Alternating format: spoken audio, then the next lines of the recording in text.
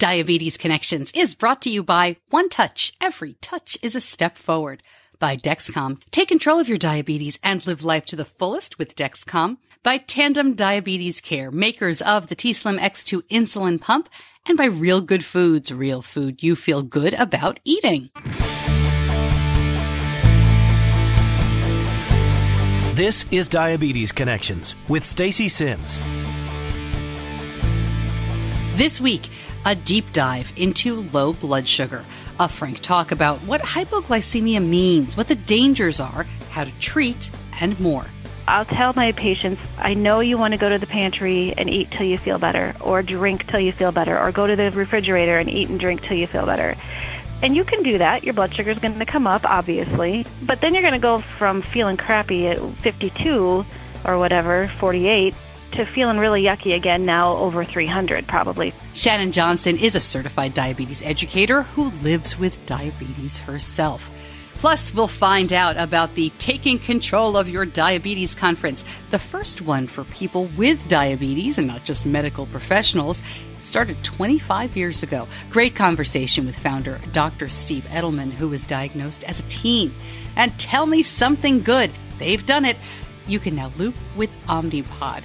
If you're not familiar, we'll explain exactly what that means and why it's so significant. This podcast is not intended as medical advice. If you have those kinds of questions, please contact your healthcare provider. Welcome to Diabetes Connections. I'm your host, Stacey Sims. We aim to educate and inspire about type 1 diabetes by sharing stories of connection. My son was diagnosed when he was not yet 2 years old, way back in 2006. He is now 14, almost 14 and a half at this point. He's in 8th grade. My husband lives with type 2 diabetes. I don't have diabetes. I have a background in broadcasting, in local radio and television, and that's how you get the podcast. We are now, last day of April as you're listening here, and that means tomorrow is May, which means it is the month that my daughter graduates from high school. Oh my goodness. I talk about Benny, of course, because this is a diabetes show and he's the one with type 1. But my daughter Leah is a senior in high school. She's graduating and sure, it's bittersweet. I'm a little sad about it, but man, I am so excited for her. She is ready. She's very independent. She's just doing great. And so I'm sure I'll be crying to you a little bit this month and over the summer as we get ready to send her off to college. But I also hope to share a lot of the excitement as well. I'm going to 2 conferences this month. I am going to the Touched by Type 1 conference. That's in Orlando. I'm going to be speaking and doing some good stuff there, moderating a panel as well. And I'm going to the Taking Control of Your Diabetes conference. More about that, of course, later in the show. They've got one in Raleigh, not too far from my neck of the woods here in North Carolina. So I'm going to head over to that and check it out. Not speaking at that one. Just want to go get the lay of the land. I haven't been to a TCOYD conference yet. So I'm looking forward to that. It's going to be a busy month, but I say that every month, right? You do too, right? When are we not busy? Hey, no spoilers. Avengers Endgame. I'm going to say more at the end of the show. I promise, no spoilers even then, but I'm going to put it at the end just in case you really don't want to hear anything. But, if you heard me talk about how the Hulk has helped us explain diabetes to Benny, especially how to handle those moods and the crankiness you get with high blood sugar. I talked about that last week and I blogged about it if you read the blog. All I'm going to say is that the Hulk in this movie, in Endgame, did it again. I can't wait to tell you more about that at the end of the show. So that's later on. Also, a quick follow-up. If you follow me on social media, you saw that we did a Facebook Live last week, and I talked at the end about going to the endo, and I mentioned last week as well that we have an endo appointment coming up.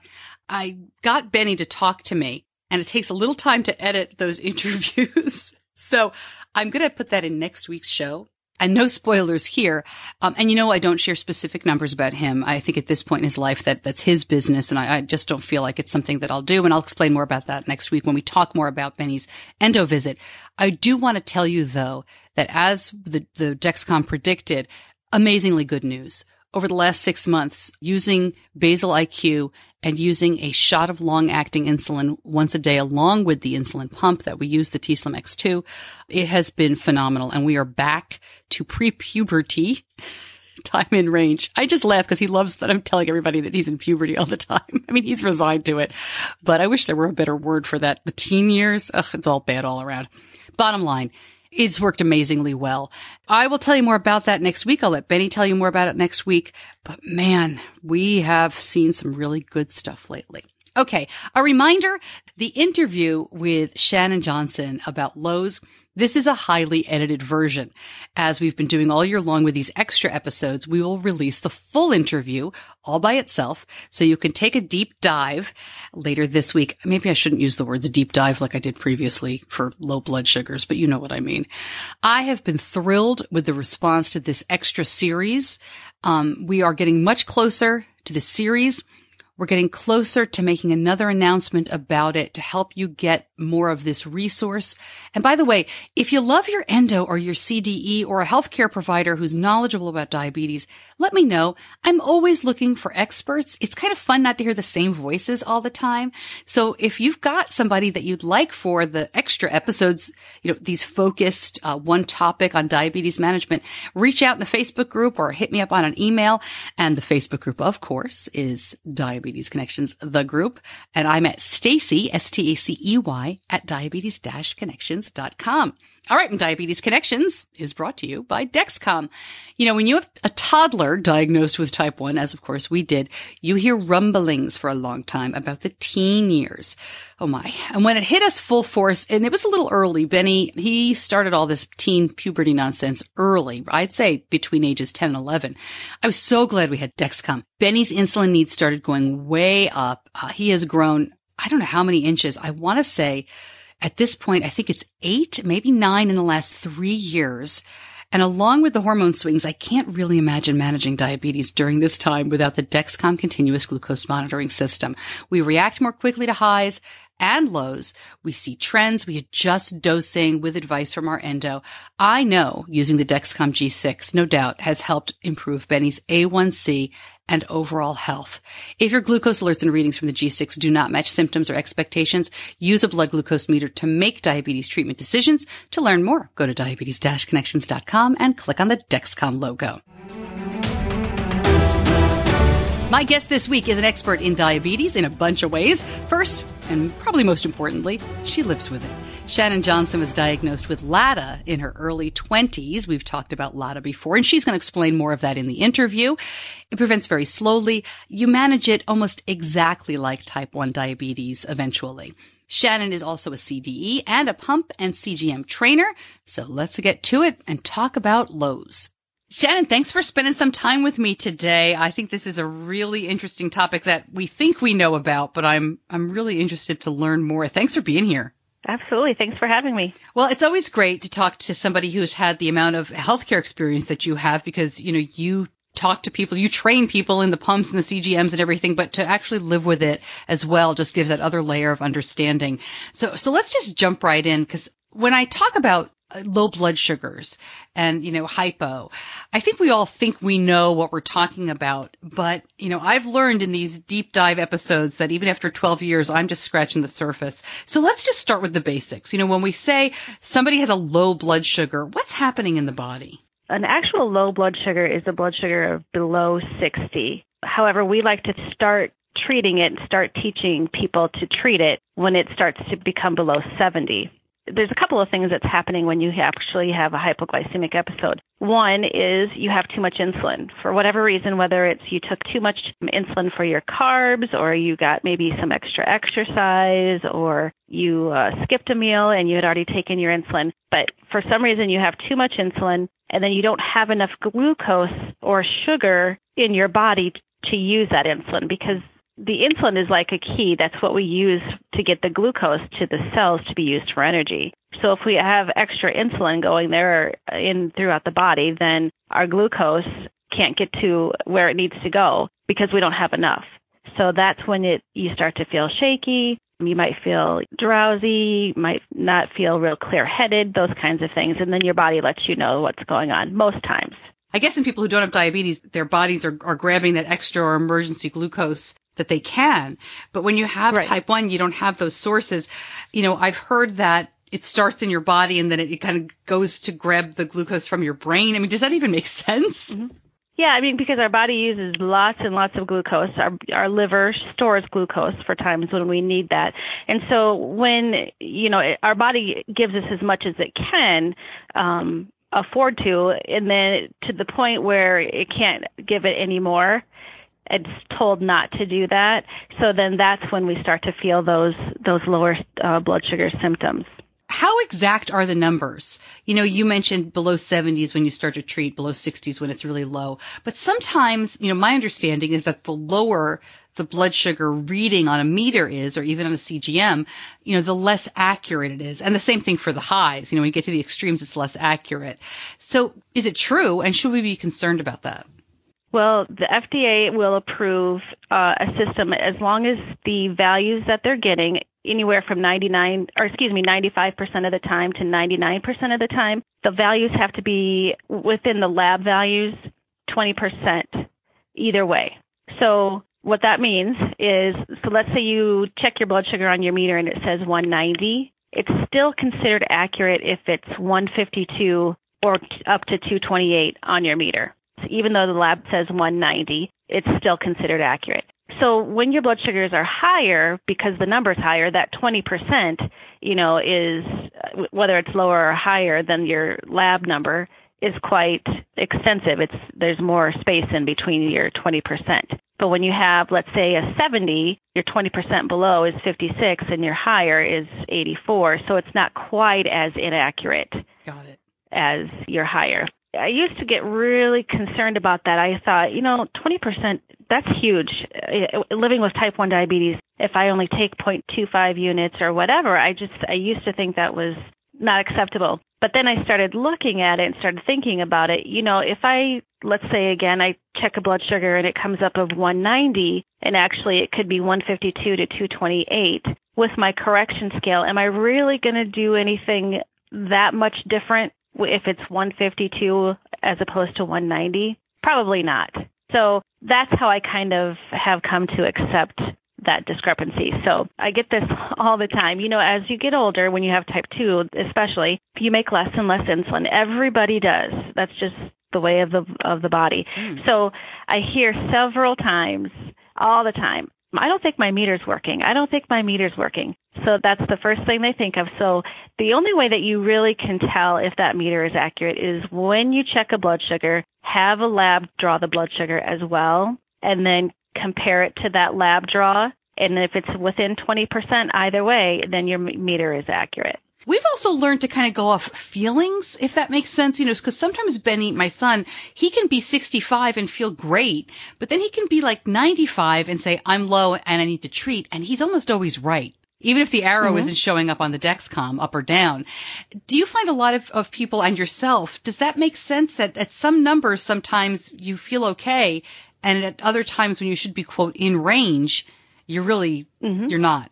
Yeah, sometimes I'll sit down to eat a meal and check my blood sugar and it'll say, 52. And I'm like, wait a minute, I don't feel 52 and my sensor is not saying 52, or my arrows aren't going down. So I'll check it again. I always double check to make sure if I have a question. But yeah, I've had that happen. And then other times I feel like I'm low and I'm not low. So I always want to make sure that I know what my blood sugar is with the meter. I think one of the things that's happening is it's just the rate of change of your sugar. You could be dropping very quickly at 60 and maybe you're going to or you have just dropped from, let's say, 90 to 60 very quickly and your body is just telling you that you're dropping or you have dropped quickly. And maybe your 95 is a little bit more stable or slowly dropping or slowly rising. So I think that's the difference that one can feel, that little rate of change.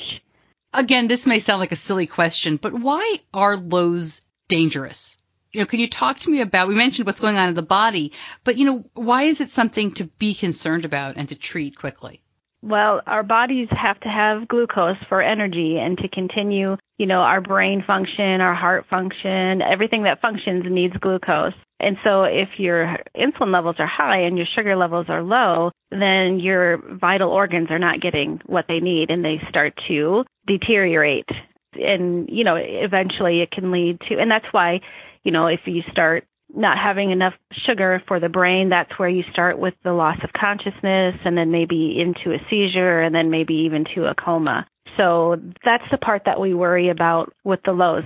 The other thing, as people get older, not just our kids, but we have, an older population now that is becoming more and more type 1s.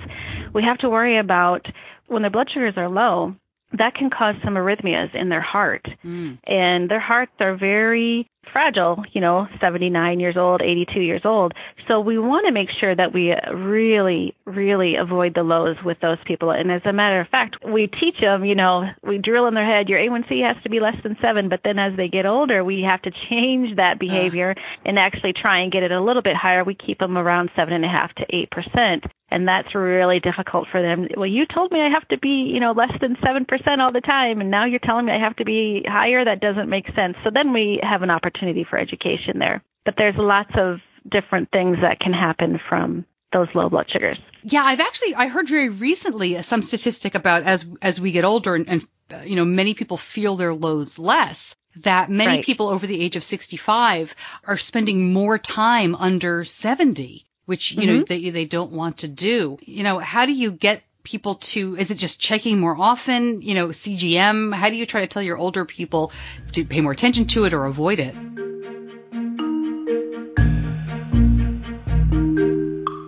Right back to Shannon and getting her answer to that in just a moment. But first, Diabetes Connections is brought to you by OneTouch. For 7 years, OneTouch Vario test strips have delivered reliable results you can trust. And did you know that they have the lowest copay on the most health plans and are always covered on traditional Medicare Part B?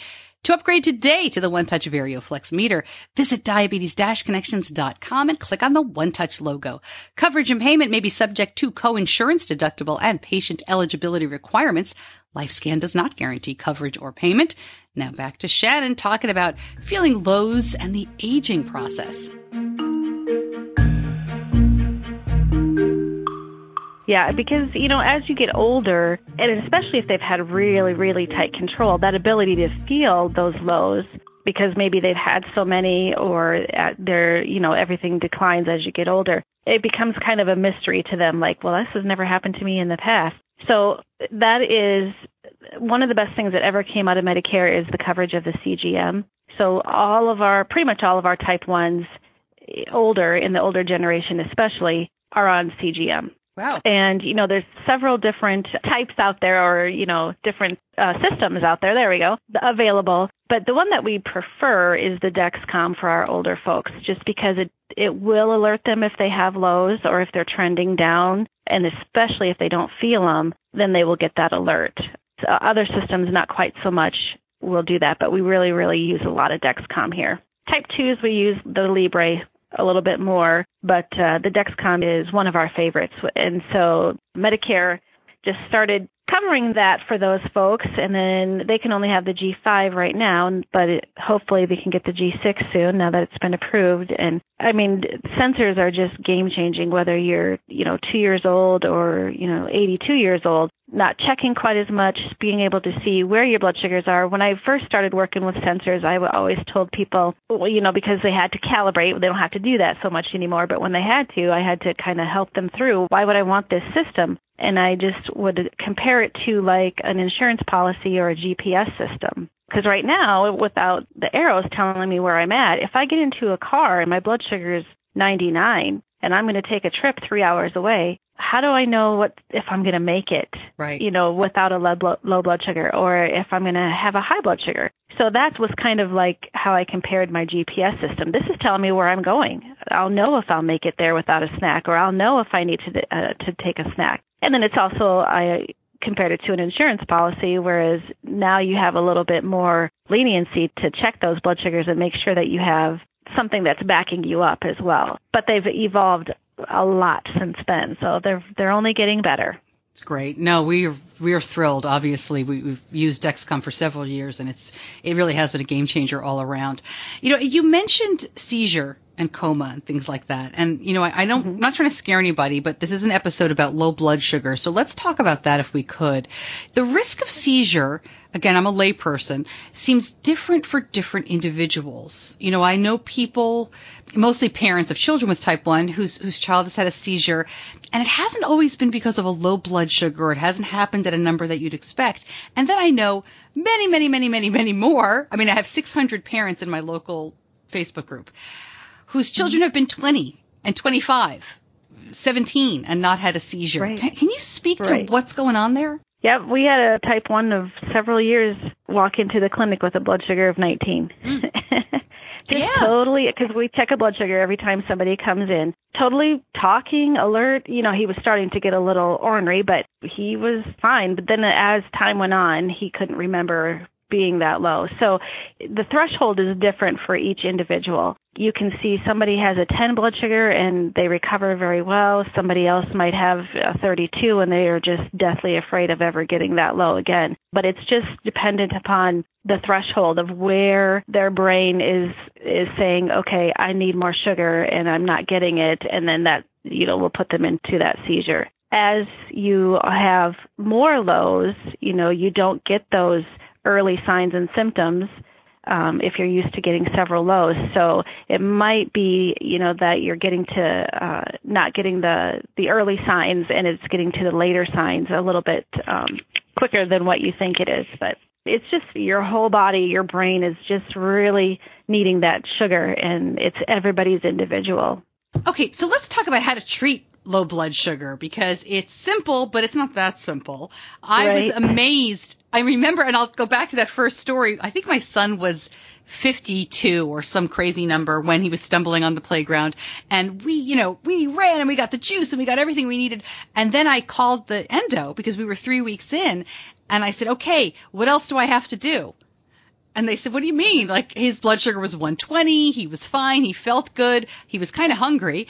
I think we got him some lunch. But they said, you don't have to do anything. And I was amazed. It was the power of this simple sugar. I was like, this is a miracle drug, and all it was juice. But he was fine. And to me, it was absolutely amazing. But it's not really that simple. Can you explain how we're supposed to treat low blood sugars? Well, what we teach our people, our patients, is the rule of 15.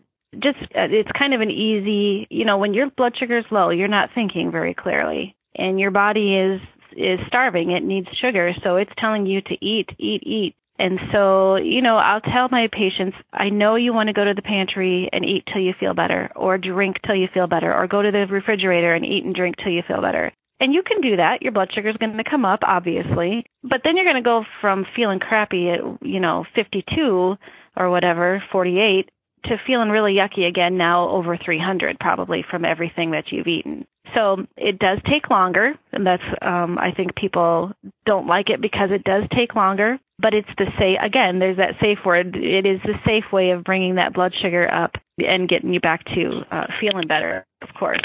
So the rule of 15 is our common rule. Of course, you can change that a little bit based on the age of the child or the adult. Children don't need as much sugar because they don't have as much blood and mass, so they don't really need as much sugar.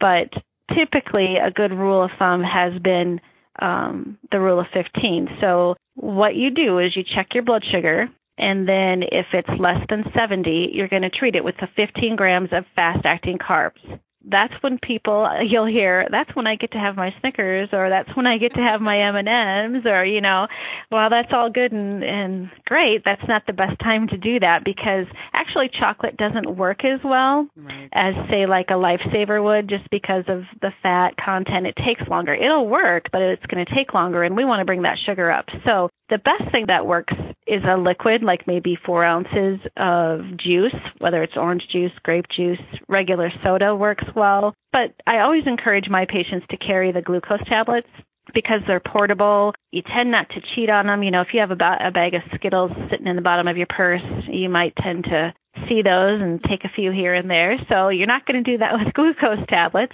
They have lots of different flavors. But what I find is people don't take enough. So I come to the clinic and, I had a low blood sugar last week, and then I took 1 glucose tablet, and then later that night I was low again.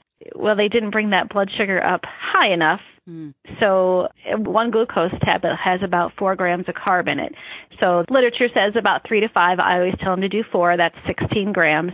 And then you can refill them as you need to. Any pharmacy has those. It's really easy. They're portable. So that's typically what we do. So you would do the 15 grams of fast-acting glucose. And then this is the hardest part. You got to stop what you're doing, wait 15 minutes, and then check it again. and it doesn't matter, and I have to tell people this all the time, it doesn't matter if you eat 15 grams of carb or 50 grams of carb. It's still going to take you 15 minutes before you start to feel better, because that's how long it takes for sugar to get to your bloodstream.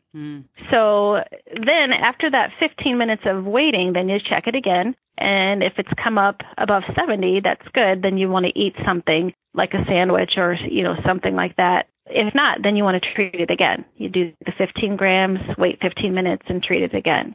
So sometimes when you're not thinking very clearly because of the load, that's a little bit easier to grasp. Let's talk about emergency treatment for lows. Let's touch on glucagon and how that works and what we're supposed to do. First, let's start out by, as you listen, you're probably familiar. This is a red or orange, emergency kit, and you've got to have a couple of steps to put it together. Your endocrinologist or your educator probably has had you practice once or twice, hopefully. But what does the glucagon do? Shannon, let's talk about what it's actually doing in the body, because it's not a sugar shot, right? You're not putting glucose in your body. Right, exactly. So one of the jobs that it's doing is the liver is storing the sugar or glucagon in the liver. So for times when you need glucose, so a person without diabetes, when they have the fight or flight response, your body needs this surge of energy. We get the energy from sugar, but if you're not eating anything at the time, you have to get it from somewhere, and one of those places is the liver. So when you have type 1 or type 2 diabetes, the liver's not working the way it should be, and the pancreas is, lots of things, because it's multi-systems, just not working as well as they should be. They're not talking to each other. So what happens then is you take the glucagon. When you have a low blood sugar, your liver has given you sugar, but it's given you as much as it wants to give you, that it can, because it doesn't want to give you all of it. So when you take the glucagon, what you're doing is you're just telling the liver to release all that it has in it, that it can possibly give. Okay, and it does the muscles, any kind of sugar, it's going to tell you to put it into the bloodstream. So that's what the glucagon does. Fortunately, I've never had to have a glucagon shot, so I don't really know what that feels like, but I have heard that you don't feel well, and I'm sure you don't. It's probably, just the opposite of just kind of like when you eat a whole bunch of food for a low, you don't feel really well. So what I teach my patients, I always teach the significant other, the mom or the dad. I'll show it to the patient, but they're really very rarely going to use it. So I usually show it to the support person and teach them how to use it. Always tell them to put them on their side if they have to. If the patient's unconscious, give them the shot, put them on their side, because, a lot of times people will throw up when they start to feel better. Then they have to get something to eat. I mean, they just really don't feel well. But that's what that medication is for. That's the worst case scenario. Blood sugar, somebody finds you unconscious, they give you the glucagon, somebody else has to administer. Usually we give about half the dose for kids who are between like 5 and 16 or 5 and 15. We'll only give them the half the dose. We'll give anybody over 15 usually the full dose. And then the little guys, we use about a third of the dose. So like 30 units for a little guy, 5 or less, 50 for 5 to 15, and then over 15, we will give them the 100 units of that. I want to ask you about alcohol and low blood sugars, because my understanding is that you've got to really change the way you treat them. Can you speak to that? Alcohol can be very difficult because some of it will raise blood sugars, but what happens is we worry when somebody's on insulin or medication is the early AM lows. Your body, when it's busy processing the alcohol, because alcohol gets used, I guess. Is it processed? Is it processed, maybe? Processed, yeah.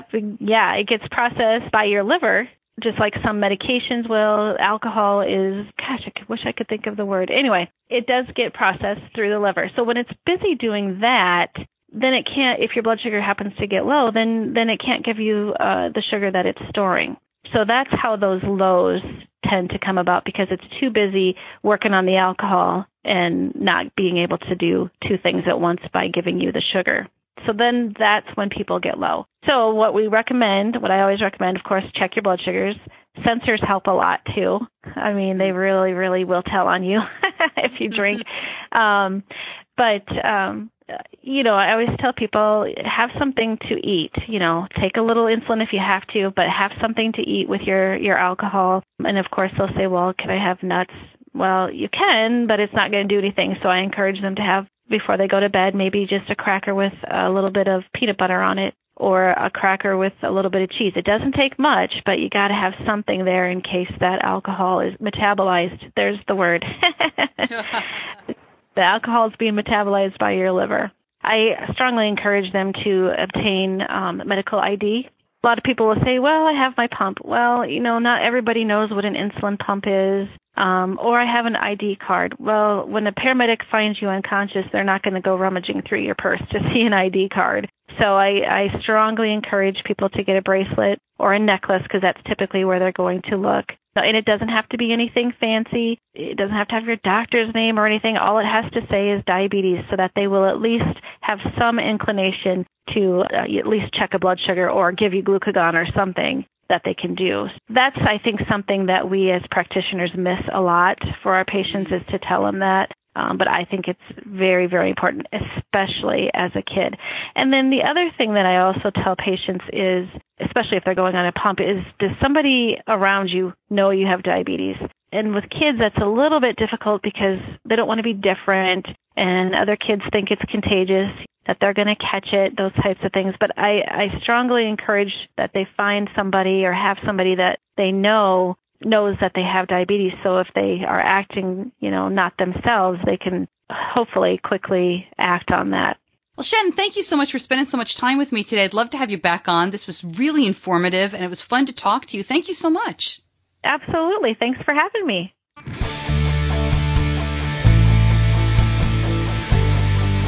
You're listening to Diabetes Connections with Stacey Sims. You can hear the entire interview with Shannon later this week in our extra bonus episode. We will talk about being hypo-unaware, using mini glucagon doses and what exactly that is, and my weird experiences with low blood sugar. I don't have diabetes, and more. I mean, there's probably another 25 minutes, maybe 35 minutes of that interview. So I hope you tune in and listen to Shannon later this week. In our community connection this week, TCOYD, taking control of your diabetes. Community Connection is brought to you by Tandem Diabetes Care, makers of the t:slim X2 insulin pump. Now, I had heard about TCOYD for many years now. I see their posts and I know people who've gone to conferences, but I actually didn't realize how many years they've been going on. It's 25 years.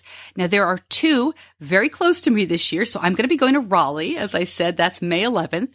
And then they'll be here in Charlotte in November. So I'm really excited about that because they've never been here. I invited the founder, Dr. Steve Edleman, on to tell me what's unique about TCOYD.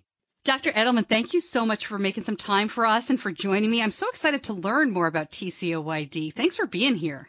Well, thanks for asking me, and please refer to me as Steve. I'm a first name basis kind of person anyway. And yeah, I'm excited to be on your podcast. All right, so there's a lot to talk about here just in terms of what this conference is and more information, but let's kind of dial back and talk about you. I think many people in the diabetes community are familiar with you. I don't know if they're familiar with your story, but would you mind, for people who don't know you, just tell me a little bit about your history, because you've been living with type 1 since you were a teenager. Yes, Stacey. All right, I'm going to make a long story short. I'm going to start off in the beginning. I got type 1 when I was 15. And as I went through school at UCLA, I said, I want to be a diabetes specialist. So I did train at the Joslin Clinic in Boston. I did research in UC San Diego, where I'm still on faculty, and really did a lot of professional education. And it dawned on me one day that it's really tough to educate primary care doctors and regular doctors about diabetes and to change their practice habits. So I was telling someone today, I thought of the idea for TCOYD in the shower, a lot of my ideas. And I said, I want to put on a conference directly to the people most affected by this condition. And that's the people with diabetes and their significant others, their loved ones. So I put on our first Taking Control of Your Diabetes conference for people with diabetes in 1995. And I was just going to do one a year. I mean, I got 2 full-time jobs, had a young family, and I said, I'm just going to do one in San Diego every year. But it was so impactful, and people were so thirsty for information. Because back then, no one put on conferences for people with diabetes. They just did healthcare professionals. And that was the beginning of TCOYD. And now we're October 12th, we're going to be putting on our 25th annual in San Diego. And also, May 11th, we're going to be in Raleigh, North Carolina for probably our 7th or 8th TCOYD there over the past several years. And you've got conferences really all year long. We'll put up all the information at diabetes-connections.com. But, you know, in 1995, I'm trying to think, did we even have email common then? I mean, you know, it's hard to think about now, but yeah, I don't think so either. How did you get the word out? I mean, you were local in San Diego, but, you know, I'm curious if you worried that no one would come. Well, you know, you're right. Social media was not even then. Your listeners may be laughing at me because back then we had 35 millimeter slide projectors. Right. You know, and we used to put all the talks in those little round carousels. You know, it was the usual traditional marketing that we actually still do these today, mainly because there's a lot of older folks that really not on social media and they're not online. Yeah. Now, our conferences, I should just say that our big conferences like the one we're going to do in Raleigh, we have a type 1 track and type 2 track. So most of the type 1s are pretty savvy. So we do social media. We try to market the conferences any way we can. We have a very low budget. So we print up brochures even. We get mailing lists, stuff like that. And one other thing, you know, we didn't start off with separating a type 1 and type 2 track and then quickly learned that type 1 and type 2 folks, we do have a lot in common because we all have high blood sugars, but there are many differences in how we get diagnosed, treatment, and also the mindset, the age. And so it's been very much more successful having both types of tracks. You know, we've talked about that a lot over the years here on the show, just in terms of, you know, some people who really want to separate the types. They want different names. You know, they don't want to be together at all. Other people who really feel that there's a lot more in common and that we are stronger together. And I fall in that latter camp. But I'm curious, having a conference where you have people with type 1 and type 2, give us your perspective on that. Do they mix at the conferences? I mean, there are differences, but as you say, there's so much we have in common. Yeah, you know what? The way we orchestrate the conference is that the opening session, where it starts at 9 and it goes to 10:30, and we have really impactful speakers, and I work very hard on my opening presentation. We got Bill Polonsky, I call him the touchy-feely guy, and the audience includes, if you can believe this, all 1,500 type 1s, type 2s, significant others, and we call them the type 3s, and we also have an ongoing, concurrent, continuing medical education program for healthcare providers, and that's a whole another topic where we put healthcare professionals in the same learning environment as the people with diabetes. They have their own room, but for certain parts of the day, including this opening session, they're in the room. And I give the opening presentation, and I pretty much talk about there's a lot of things that are quite different between folks with type 1 and type 2. Everything from physical appearance and misperceptions to therapies and prevention strategies. We're all blood brothers in a way. And I think as time goes on, Stacey, it's amazing how much of our therapies and technologies are starting to blend. For example, continuous glucose monitoring. It previously thought to be just for type 1s, and now with the Libre and other companies, it's going to be the standard for type 2s one of these days. And of course, us type 1s are stealing the type 2 meds like SGLT2 inhibitors, like the GLP-1 receptor agonists, Victoza and Vocana, drugs like that.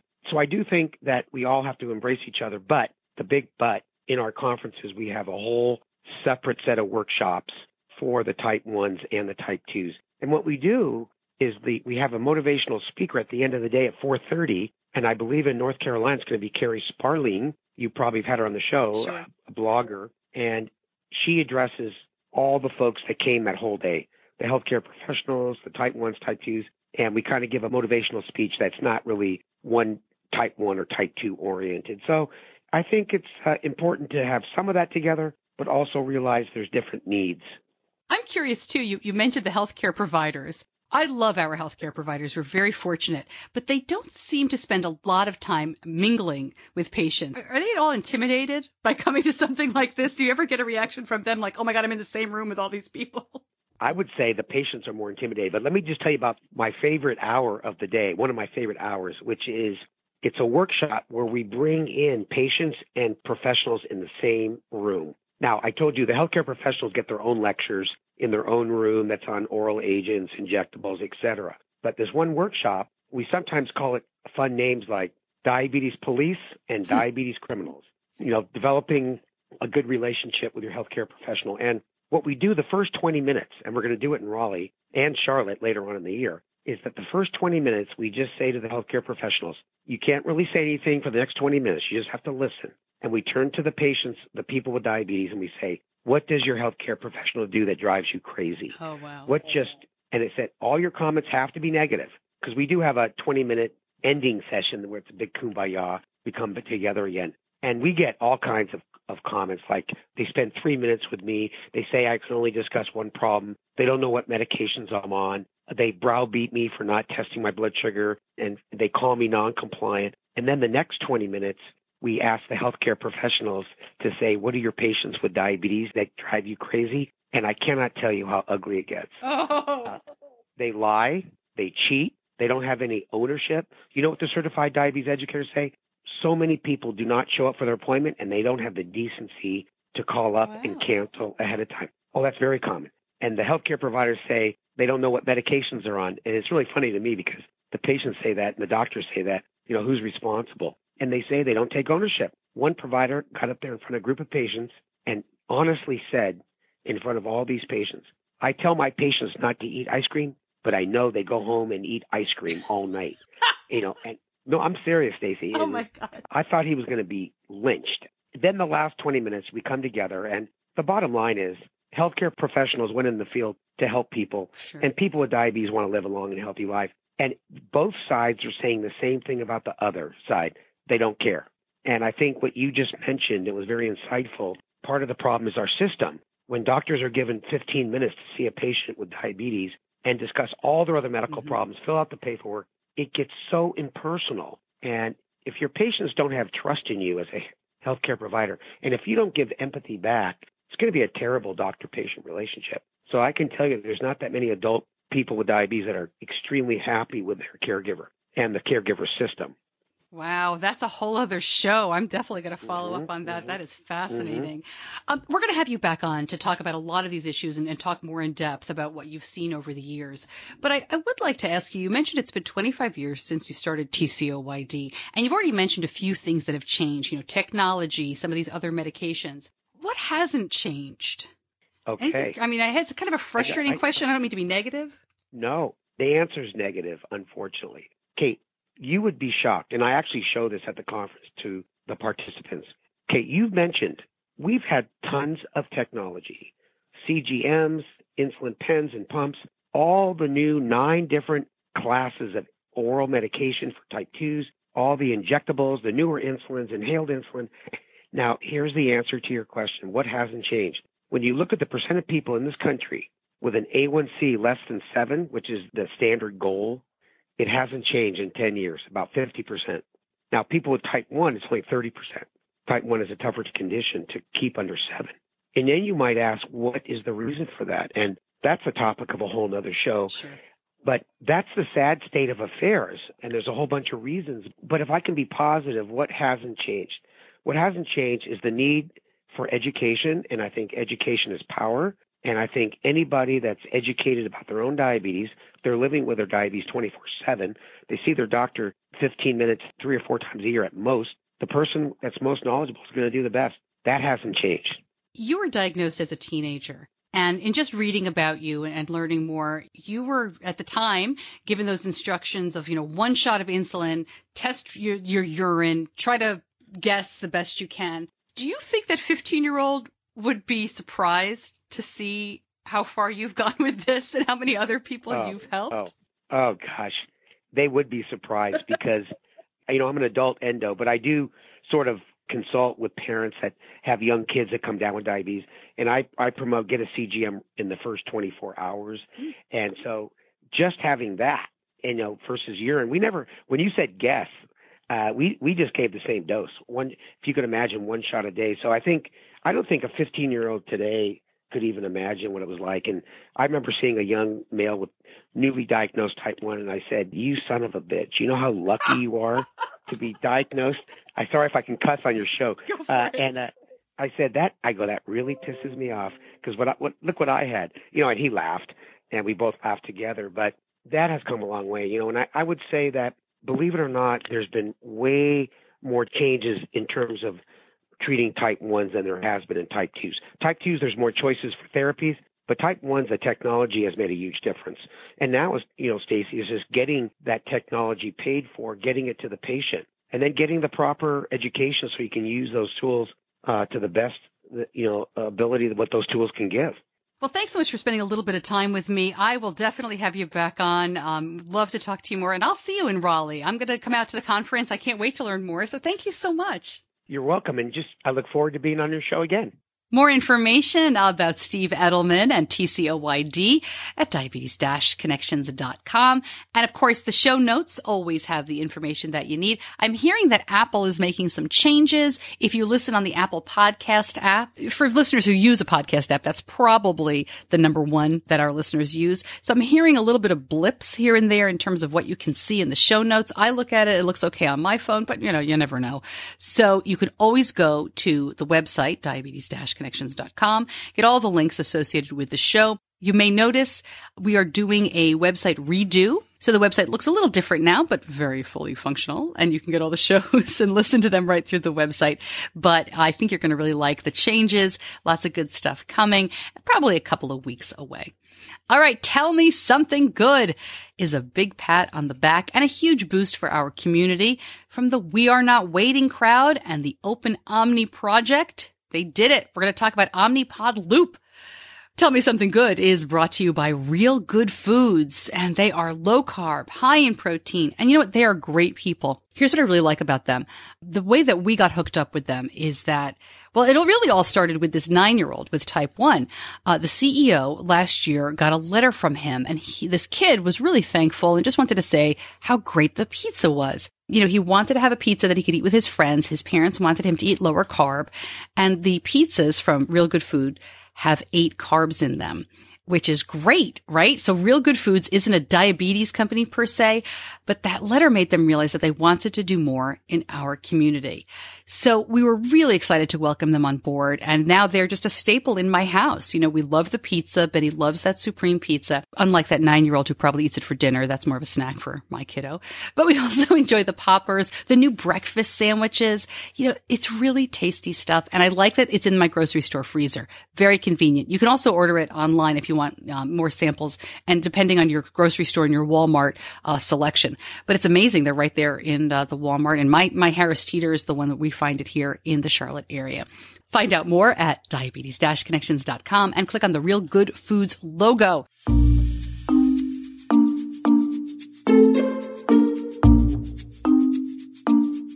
All right, tell me something good. And this is really great. We don't use Omnipod. We don't use Loop. But man, I am always so excited to report these leaps ahead because, and stay with me here, even if you never plan to use a do-it-yourself device, this impact on our community really can't be overstated. The We Are Not Waiting crowd. And, we've done so many episodes with these amazing people. It's not a company. I mean, if you listen to the show regularly, this is not a formal company of any sort, but these are people that really work together well in all different aspects. And the point I'm trying to make is that they are pushing commercial industry. They are moving the diabetes technology forward. We are a very small community overall. And I truly believe that without the We Are Not Waiting, I don't know what you want to call them, hackers, that we would not have the tools we have today. And you can kind of smirk at that a little bit. But if you do a little bit of Googling, I'll tell you what, I think Dexcom Share would have been a couple of years away. I think the Medtronic closed loop, which was the first FDA hybrid closed loop, right? That's the one that broke the glass and got through. The pushing from the community and showing that it could be done, right? It's like Iron Man. It's like Tony Stark building that stuff in a cave, right? Showing it could be done under, in somebody's garage, really pushed the FDA and others to see that the commercial industry could move faster and should.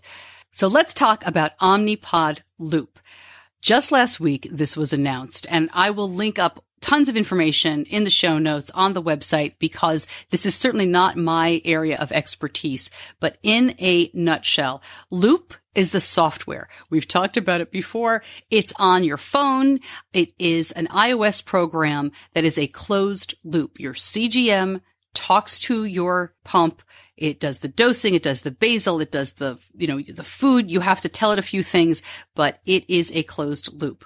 Omnipod is the pump, right? It's the tubeless pump. You've seen these. We all know what the Omnipod is.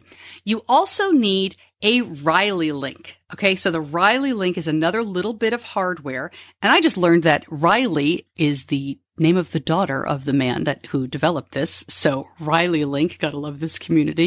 You have a kid, you do everything you can to help. Raleigh link is really part of the Loop system, although it is a separate bit of hardware. If you decide to do this build, you do not need the Omnipod PDM anymore. As they say on the frequently asked questions, I love this. Pods are monogamous little creatures. They will pair with only one device at a time for safety reasons. And there is obviously a lot more to this, and many, many people to name who work tirelessly on this. The Open Omni project that James Wedding, who we've talked before, the president of the Night Scout Foundation, he did not develop the Open Omni, but he put up the bounty and was pushing for a lot of this. And as far as I know, his daughter, Carson, is the first person to wear this and kind of test it out, and they've had phenomenal results, as you would expect. So I will link up all the information you will need to know if you are on Omnipod and this is something you'd like to try. If you are interested in Loop, I'll also link back to a couple of episodes we've done on that. Quick note, and here's where it gets a little complicated. All right, so this is a DIY system, and you must use the older, current Omnipod pods with it. The newer Dash pods that are coming out, or some of you actually may already have, they're not in wide release yet, they are not compatible with this DIY Loop. Tidepool has already started the process, we've mentioned this before, to bring Loop through the FDA. And the Tidepool Loop will use the Dash pods. The big difference there is that the Raleigh link I mentioned, that separate bit of hardware, that's not required with the Tidepool Dash system. So a lot of different things going on here as usual, but I think if you read through the notes, it'll really be apparent. And at bottom line, a lot of people said this would never be done, that Omnipod would never be cracked. You couldn't loop with it, but the perseverance, the hard work, a standing ovation to the We Are Not Waiting crowd, from somebody who doesn't use anything that they do. But I really respect, admire them. And I think, as I said, the impact on our community is absolutely amazing. So thanks so much, guys. I will continue to sing your praises, and I hope continue to tell your stories. If you have tell me something good stories, you don't have to invent a DIY loop. Let me know. Usually this segment is for things like milestones and diversities, anything you'd like to celebrate. I'll be posting a new Tell Me Something Good solicitation in the Facebook group pretty soon, but we do this every week, and I would love to hear from you. Okay, you will not hurt my feelings if you want no spoilers whatsoever for Avengers Endgame. This is where you click off or skip ahead 2 or 3 minutes. But I want to talk about it because I've been telling you about how, the character of the Hulk helped Benny understand his high blood sugars, because we always told him, look, you can control the Hulk, unlike Bruce Banner, right? So you can say, I feel cranky, I feel yucky, I have to, and by control it, I don't mean pretend it's not happening. We always meant just remove yourself from the situation, acknowledge that it's going on, calm down. Doesn't always work, but it always helped us kind of have the conversation. And it kind of made Hulk a fun mascot in a way, because he was already a favorite in our house even before diabetes. So when I saw Avengers Endgame and I saw that Bruce Banner had figured out a way to embrace the Hulk, I told you mild spoilers here, to embrace the Hulk and find a way for those two sides of who he really is to be at peace, I wanted to stand up and cheer, because that's my goal for Benny. He cannot take diabetes and pretend it's somebody else. He can't take his bad moods and his highs and his lows and push them off on the big green guy. He just can't, because it is truly a part of who he is. So the idea that the Hulk, it sounds silly, but you know what I'm talking about. And you'll see it visually if you watch the movie. I'll hopefully by the time this episode is out, they'll release some stills, and I'll try to put those in the Facebook group as well. When you see this character embrace who he is all around, it just works. And I think that if Benny can do that as a teen, wow, wouldn't that be great? Who can embrace who they are as a teen anyway, diabetes or not? But as an adult, that would be a dream for me. And I hope, as you listen, if you have type 1, that doesn't sound patronizing. It doesn't sound silly. I haven't written it out. I'm just telling you what's in my heart. I'm going to try to put some thoughts down on paper soon. But man, I loved that he embraced the sides of him that he had tried to previously reject and found that he was stronger when he did that. It really spoke to me in a fun way, in a way a pop culture movie can do, but that probably didn't speak to many other people that way. And by the way, man, it's a great movie, but I don't know if I want to see it again for a while. Some movies you want to see again and again, they're so great. That one, wore me out. But I predicted what was going to happen to Steve Rogers. Ha ha ha ha! I'm so excited. I predicted that. Okay. Great stuff coming up next week. If I ever edit this interview down with Benny, because, oh my God, we did it while we were driving to the endos, and God, 14-year-old boys are tough interviews. Very silly. But I will put that together for next week. We're going to talk about the changes that we made, the results that he got. He has some advice, so very excited about that. Our main guest, though, was on American Idol this year. Jackson Gillis was, he didn't make it through all the way to the end, but he made it pretty far. And in addition to having type 1 diabetes, he has a condition called HS. And come to find out, there are a few people with type 1 that I know personally who have this and have never talked about it before. So we're going to talk more about that next week. He's a great guy. It's a really interesting topic. I think he's got a single out this week or next week. So good stuff coming up. All right. Thank you so much for listening. Thank you to my editor, John Buchanan from Audio Editing Solutions. I'm Stacey Sims. I'll see you back here next week.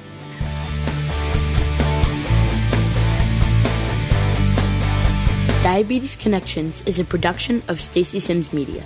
All rights reserved, all wrongs avenged.